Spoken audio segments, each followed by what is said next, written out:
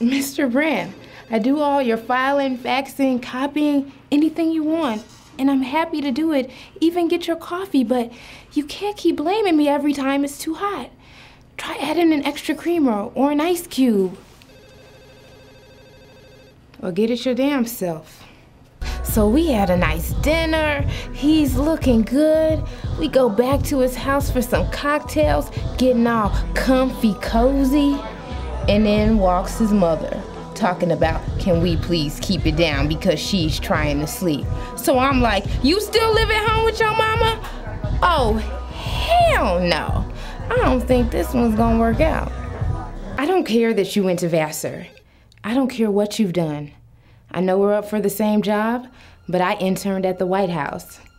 And you don't even want to know who my cousin is. Look, I know I haven't been the best mother in the last year and a half, but that's changed. I've changed. I've gotten my stuff together, and I am ready to be the mother that I was meant to be for my kids.